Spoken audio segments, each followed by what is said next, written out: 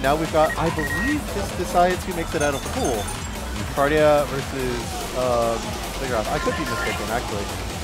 Yeah, that sounds right. Someone in the Twitch chat mentioned earlier if there was a Start GG link that they were missing, and the short answer is no. I don't think anyone's doing live tournament tracking. Oh, is it actually just in the seeding bracket? It's in the seeding bracket. Ah, interesting. So. Oh, nice. So interesting. So Ziggurath is 2-0 right now. Cardia and Peabody are both 1-1. If Cardia wins this, they will have the same record as Ziggurath. And I think it could come down to pool percentage points. So yeah, so this will still decide who makes that out of the pool, despite Cardia already taking loss. Yeah. Really interesting. Excellent. All right. You know, not often you get to see a bracket reset in a pool. Oh yeah. All right, going into the Christine's folder. Where are we dropping? The Reason Challenge. A classic. I see. Now. There's a lot to be said about this, and most of it has been said loudly and a little bit angrily. Yeah, for those of you less familiar with the chart, lots of step jumps, lots of very interesting sync. It's really weird BPM range with like some BPM changes towards the beginning, and like just the part toward the end with some like weird syncopation rhythms. So looking like Ziggurath has the higher PB on this than Cardia.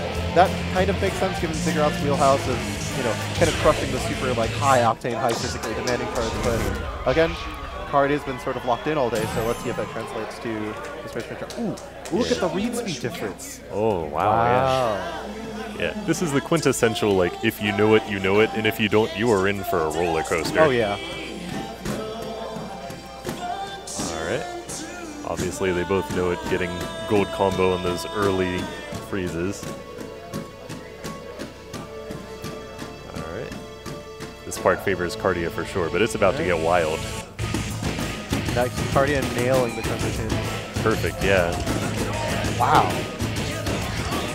Oh. Ooh. They're rocking with authority. So is Ziggurath. Yeah, it's just, you get so used to seeing Cardia nail all of these wonderful little 8 streams and like, well, maybe the step jumps will be trickier. No, they're just keeping on trucking. That's great work. Like, both of them are obviously very familiar with this chart. There's a level of confidence you cannot have just sight reading something like this. Absolutely. All right, going into the next top here. Oh, unfortunate drop with the hold from Ziggurath. Ziggurath wincing a little bit, hitting these holds. This is understandable, a very physically painful chart if you're not very good at step jumps. Yeah. Doing a little bit of the gamer nod there. All right, here's the rhythm. Ooh. Oh, all right. Oh. Yes. Looking like Cardia is with a small lead here, but still plenty of time left. Oh. With the spill.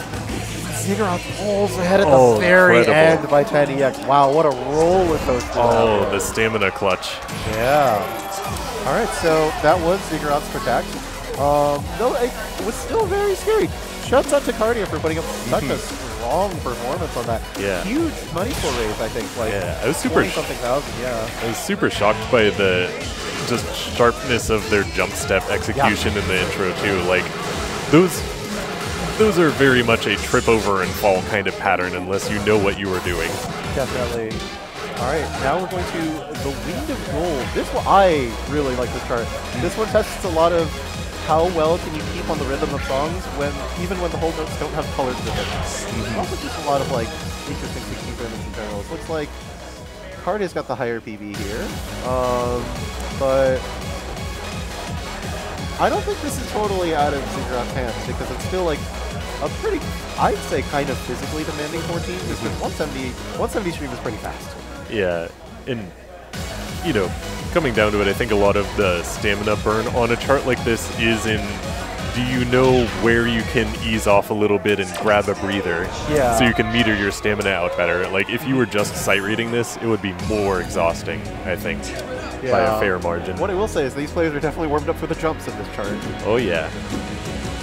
Yeah, this is a great example of a 14 that doesn't really have any surprises, but it demands a lot out of your rhythmic accuracy. Yeah, you can never fall asleep at the wheel on this one.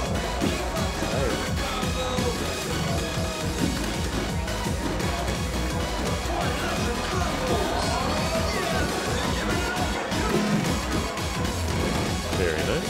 Slight lead from Ziggurath here going into this break section. Yeah, but like, you know, you can give it a little more of your all if you know you've got this section to lean back on.